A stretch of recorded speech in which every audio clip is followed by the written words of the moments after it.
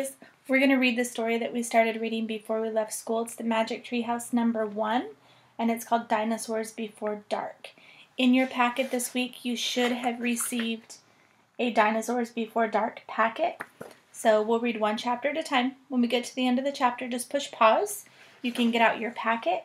You can answer your questions, and then we'll go over the questions together when you push play again to see how we did and how well we listened to the story.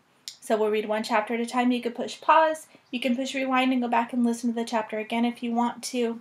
It's totally up to you. This one is Dinosaurs Before Dark. It's by Mary Pope Osborne. There are 50-something books, Magic Treehouse books, and this is the very first one. And chapter 1 is called Into the Woods. It says, "Help! A monster!" said Annie. "Yeah, sure," said Jack, "a real monster in Frog Creek, Pennsylvania." "Run, Jack," said Annie. She ran up the road. Oh, brother, this is what he got for spending time with his 7-year-old sister.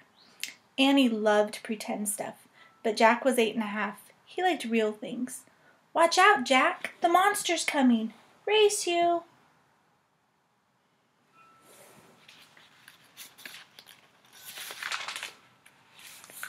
"No, thanks," said Jack. Annie raced alone into the woods. Jack looked at the sky. The sun was about to set. "Come on, Annie, it's time to go." But Annie had disappeared. Jack waited. "No, Annie." "Annie," he shouted again. "Jack, Jack, come here." Jack groaned. "This better be good," he said. Jack left the road and headed into the woods. The trees were lit with the golden late afternoon light. "Come here," called Annie. She was standing under a tall oak tree. "Look," she said, and she was pointing at a rope ladder. The longest rope ladder Jack had ever seen. "Wow," he whispered. The ladder went all the way to the top of the tree. There at the top was a tree house. It was tucked between 2 branches. "That must be the highest tree house in the world," said Annie. "Who built it?" asked Jack. "I've never seen it before." "I don't know, but I'm going up," said Annie. "No, we don't know who it belongs to," said Jack. "Just for a teeny minute," said Annie, and she started up the ladder. "Annie, come back!" She kept climbing.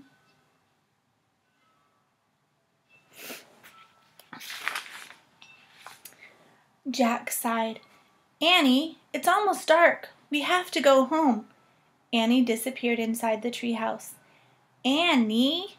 Jack waited a moment. He was about to call again when Annie poked her head out of the treehouse window. "Books!" she shouted. "What?"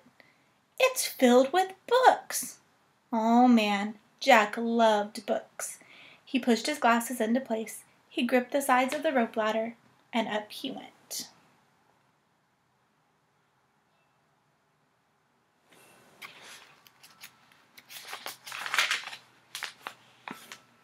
That's it. Chapter 1. So what you'll do now is you're going to get your Magic Treehouse Dinosaurs Before Dark packet.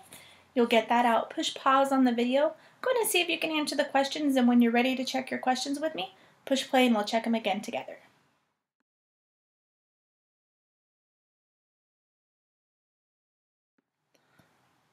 Okay, hopefully you had a chance to answer the questions for Chapter 1. So I'm going to read the questions to you out of my packet, and then we can see if your answers are what I would have written for my answers. This is Chapter 1. Where did Jack and Annie live?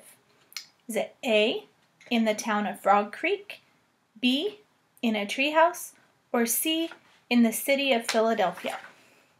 So if we were really listening to the story, then we would have found in the book our text evidence says, "A real monster in Frog Creek, Pennsylvania." Jack and Annie live in Frog Creek. So if you circled A, in the town of Frog Creek, you would be correct. Number 2, what did they find in the woods? That should be an easy one, right? It's in the title of the story. So in the woods, Jack and Annie found a treehouse, right? So you should have written a treehouse. And number 3, why did Jack want to go home? Well, Jack wanted to go home because if we look in our book, our text evidence says, "Annie, it's almost dark." We have to go home.